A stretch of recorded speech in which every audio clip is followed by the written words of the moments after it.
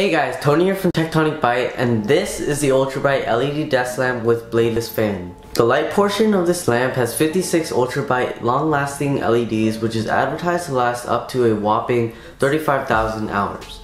I wish I could say I had that many subscribers. Anyways, it has 5 levels of brightness with a dimmer function. The lamp can go from a nice soft glow to a bright intensity. Sliding your finger along the dimmer function allows the brightness to change, and it's actually quite fun to keep sliding it around. On top of the dimmer function, you can find a mode button to switch the color temperature from bright to natural to warm. Bright is best used when you want to focus, as the cool tones promote alertness. Natural is best for reading in the day, as the color temperature isn't too cool nor too warm. The warm setting is best used at nighttime, as the warm color promotes sleepiness and increases the production of melatonin. Yeah, I actually researched this.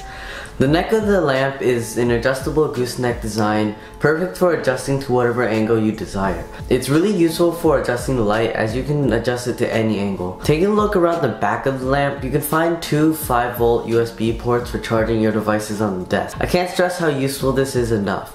I don't use my power adapter anymore because the solution is so much more simple. Now as for the fan, it looks so cool. It's bladeless, so you won't hurt yourself and cause blood to be spun back at you.